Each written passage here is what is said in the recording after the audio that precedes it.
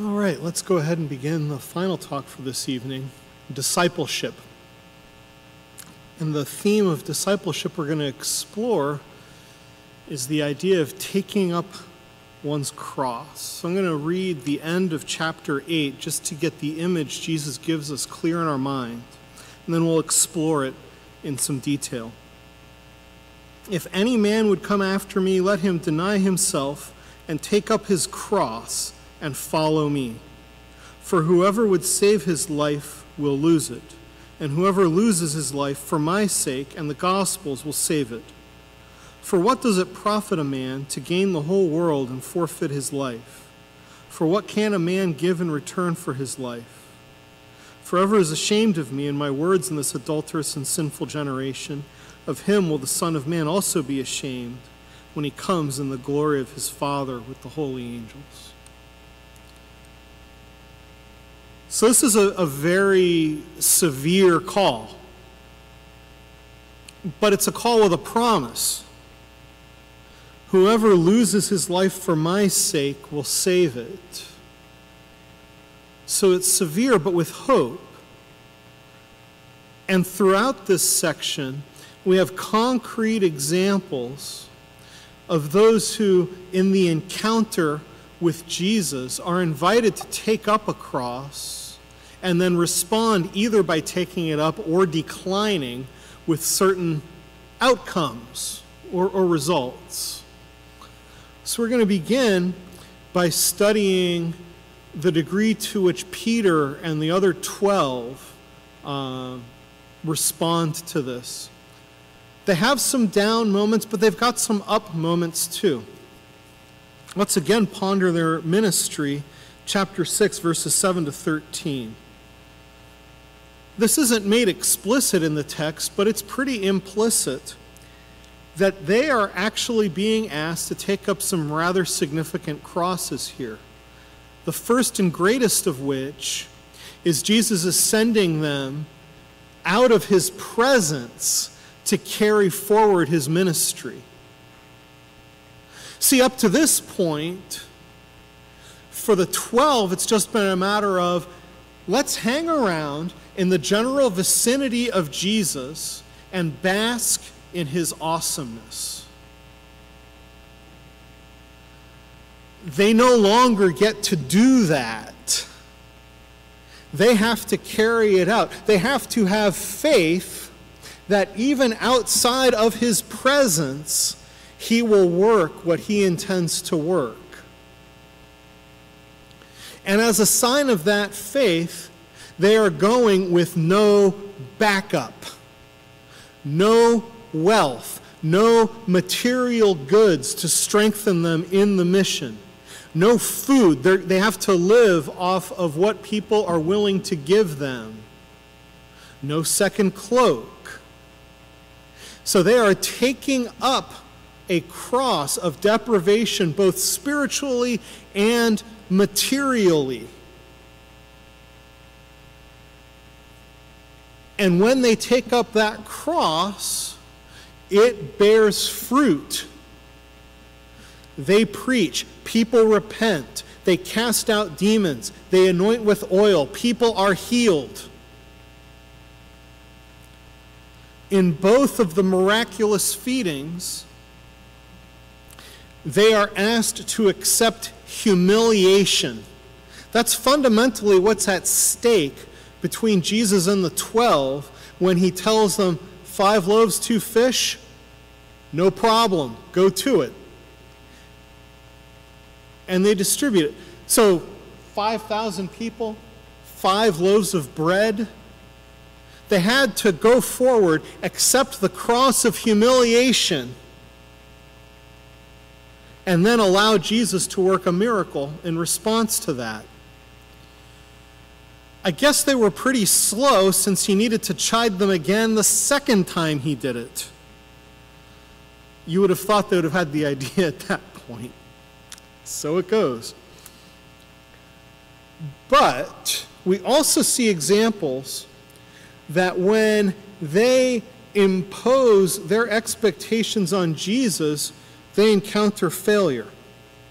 Now, to be fair, when the storm came, he did in fact calm the storm. In that sense, he answered their prayer.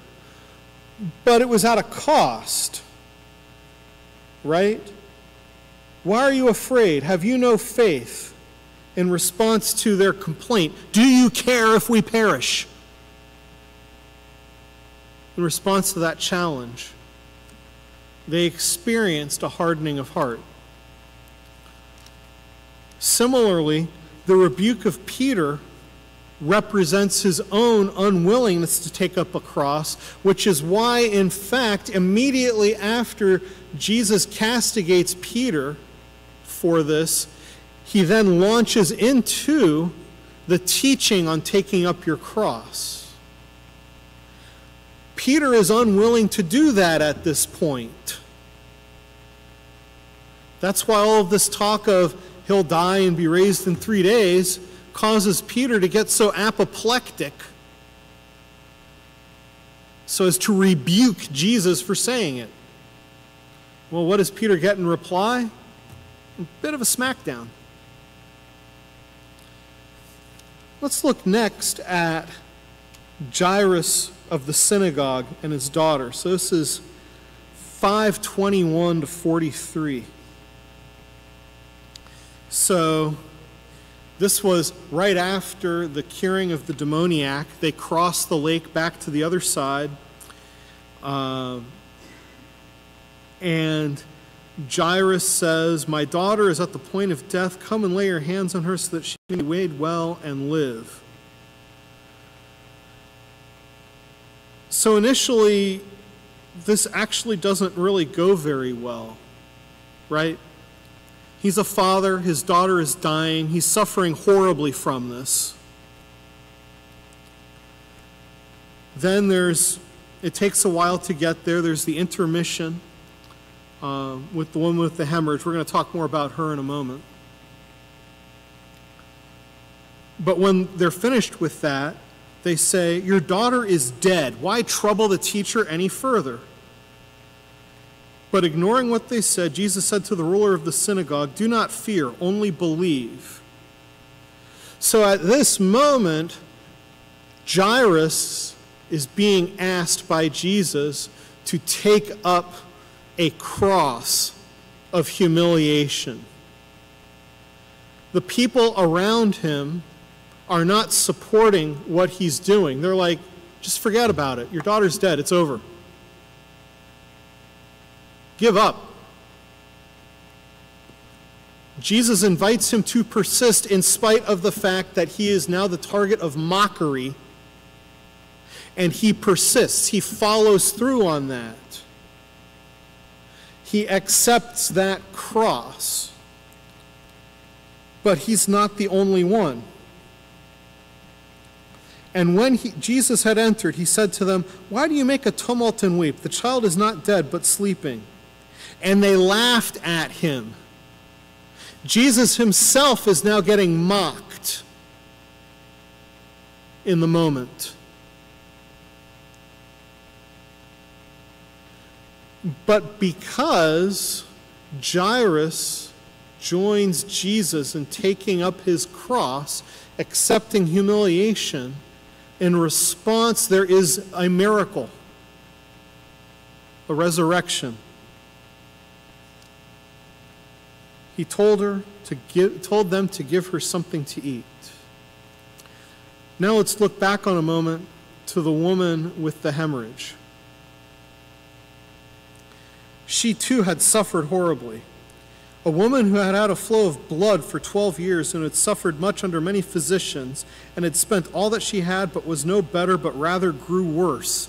She had heard the reports about Jesus and came up behind him in the crowd and touched his garment, for she said, if I touch even his garments, I shall be made well. And immediately the hemorrhage ceased, and she felt in her body that she was healed of her disease. It's not a lot of text, but there was an awful lot of suffering behind that text. Let's think for a moment about the great faith of this woman. 12 years of suffering, and at a very deep level, she did not give up on God. when we have to take up a cross, part of the cross itself is not necessarily knowing how long it's going to last, or when it's going to end, or what we might be called to endure. But that woman endured tremendous suffering. She lost all her money. Who knows what a first century physician was doing? I don't even want to think about it.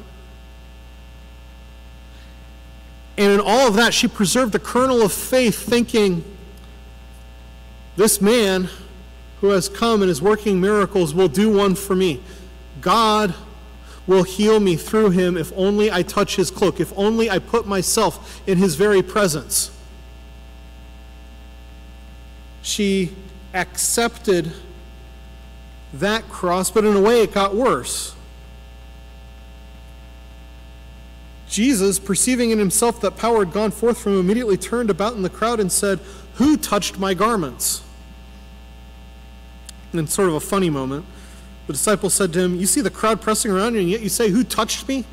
It's as if they interpreted him as being like, "Hey, you 12, figure out who touched me." And they're like, "What? Whatever, man." But the woman, knowing what had been done to her, came in fear and trembling and fell down before him and told him the whole truth. She accepted the cross of coming forward. And he said to her, "Daughter, your faith has made you well. Go in peace and be healed of your disease." So what she gets from this is not only the physical healing, but the knowledge that she is being addressed as if she were part of the family of Jesus Christ. In her loneliness, she is now adopted into the greater family of the kingdom of God. And that too is a blessing bequeathed upon her after she accepted her cross. I personally wonder, in pondering this passage and how the interaction between Jesus and Jairus frames the healing of this woman, that if perhaps in some deep way her acceptance of her cross was, even unknowingly for her, part of and contributed to Jairus' intercession on behalf of her daughter. I don't know that for sure, but it's something I ponder, as I think about and reflect on the passage, and I think about how in our Catholic faith we're always encouraged to pray for each other and offer things up for each other, knowing that Jesus in his ineffable wisdom will make use of it in the manner that he most sees fit.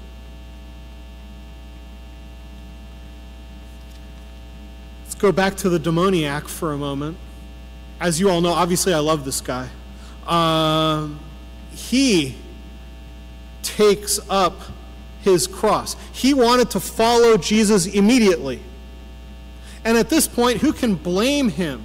Think about this. He was healed. The horror movie is over. And what do the locals say? Well, I don't care that he's healed. The pigs died. Get out of here. He is facing not only the profound rejection and alienation from his people that came in accompaniment to his possession, but even after being healed of that possession, he is still being rejected by his own people. So at that point, why would he stick around? There's nothing for him there.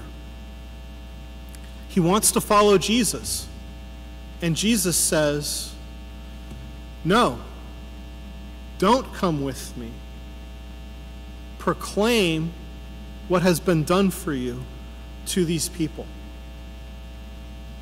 I'm reminded of the story of St. Patrick, right? So the story of St. Patrick, right, is that he was kidnapped when he was 16 years old by Irish pirates, sold into slavery, was a slave for 10 years until he escaped from these horrid Irish pirates.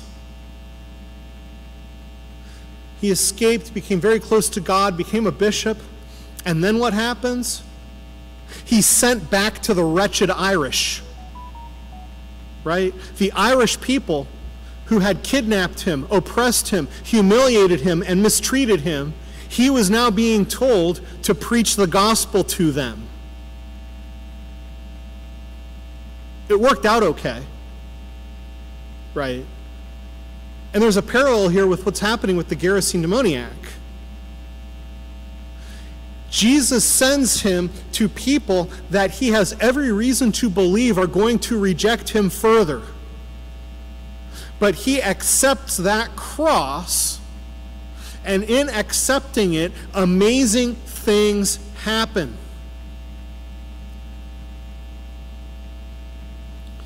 Same goes with the Syrophoenician woman. Jesus challenges her.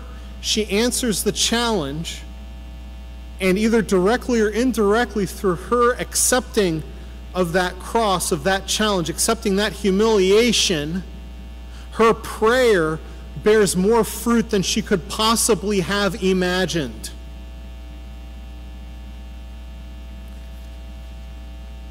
So now I need to comment a little bit about some people that weren't terribly willing to accept what Jesus was telling them, and that was the people of Nazareth.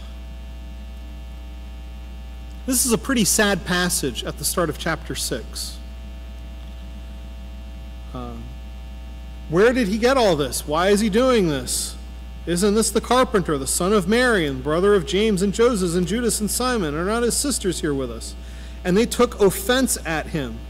And Jesus said to them, a prophet is not without honor except in his own country and among his own kin and in his own house. And he couldn't do miracles there because they weren't open to receiving them. It's parallel to how Jesus only shows up when he's invited, right? I want to make a side comment here about the nature of the brothers and sisters. These are not children of Mary in the teaching of the Catholic Church. In the Aramaic language, the terms brother and sister can refer to any relative in the given generation, so cousins, for example, and so forth. That doesn't really apply in Greek. Greek has very specific terms for cousins and the like. But Mark, not a native speaker of Greek, is very much using Semitic usage, Aramaic usage here in thinking about them. So James and Joseph, for example, later on in chapter 15, verse 40, turn out to be sons of a different Mary, who's presumably a collateral relative either of Mary or Joseph, for example. I wanted to highlight that here because of the importance of the doctrine of the perpetual virginity of Mary and how this passage can often be interpreted in a way that undermines it. But that's not necessarily the case. And I want to highlight here that this situation doesn't even apply necessarily to all of Jesus' family. The brother James the Less in the Catholic tradition is counted actually as one of the apostles, the James who's not the son of Zebedee, in fact. And he wound up being an important figure in the Jerusalem church until his martyrdom in 62 AD. So to sum up what we learn about discipleship in this section, why take up the cross? In general, if somebody suggests that you take up an instrument of execution, we would rightly look upon that as a bad idea. But Jesus intercedes for us when we accept and take up our particular crosses. And something we need to keep in mind about this is that in many ways, some of the crosses we're called to take up are crosses that we need to take up in combat of our own sins. Let me give you an example from early in my career of something I experienced along these lines. I was teaching a course in which teamwork, group work were very, very important. And I had a student whose attendance was simply terrible, and he was kind of leaving his team high and dry. And as this pattern of poor attendance continued, I personally got angrier and angrier about it, until he finally actually did come to class one day, and I criticized him pretty harshly in front of the entire class for his truancy, for his lack of attendance and participation. He meekly accepted it and went about his work. After class that day, one student remained behind, not the student I had criticized, but another student. The student who remained behind said that he needed to tell me something with a lot of respect, and I said, okay. He said, yeah, I'm the RA for that kid, and I just thought you should know that his father is seriously ill, and he's been having to travel a lot and miss a lot of class because of his father's illness, which also has him very stressed out. And I understand that you need to run your class the way that makes sense, but I just thought that you should know that. So I thanked him for his words and sent him on his way. And at that point, of course, I felt deeply, deeply convicted. Why? Because I'm in a position of authority. I'm a professor. These students, they're adults, I guess, right? But still just kids, really. And it was entirely out of place for me to treat him so harshly as a means of channeling my own frustrations with him. At a bare minimum, I should have talked with him privately, but that kind of humiliation he did not deserve. And my willingness to rush to judgment, to assume laziness or irresponsibility, when the underlying truth was something completely different, I felt deeply convicted in my soul. I, of course, went to confession, and at a later time when I saw the student again, I delivered him a most sincere apology. Right? What happened? I wasn't willing, right, to take up my cross of frustration, which in that moment, for me, in that time, in that moment, was a cross for me to take up. I needed to accept the frustration and move on and deal with it. And in that moment, I was weak and refused. I mean, I like to say that I was weak, but truly, in my own frustration, I succumbed to sin. Nobody compelled me to do that. I chose it. And so part of what I learned from that was to have a bit more readiness to accept the inevitable crosses that come with dealing with people who could do things to frustrate me or what have you, especially when I don't know the whole story. And truly, we almost never do. That's why judgment is reserved to God alone, not for us. I'm not saying don't make, judgments that are on a practical level. Sometimes there are people that do need to be avoided or what have you. But the state of the soul, their moral worthiness, not our call. Not my call. And that was a cross I had to learn to accept. I don't have any miracle of intercession to give as a consequence of this. But really the blessing I got was my own awareness of my own sinfulness and my deep need to do something about it, to change my ways. And so when we're willing to accept crosses, Jesus observes this, and he can bless us in recognition of that. And that can be an encouragement, but often the outcomes are veiled and not given to us. So we remember here the parable of the mustard seed. Tiny seed out of view. It doesn't bear fruit until a much later time. We may have to accept a cross, the fruit of which is not something we're even necessarily given the blessing of seeing. We just have to trust that Jesus will make use of that cross in a way that will be for the good of the kingdom. Jairus, perhaps with the woman of the hemorrhage, Jesus granted the gift of defeating death. The Syrophoenician woman, the Gerasene, brought salvation to the Gentiles. As we see, Jesus rebukes those who refuse their crosses. Herod falls deeper into sin. The Pharisees demanded a sign. Why didn't they get a sign? Because they wouldn't accept their cross.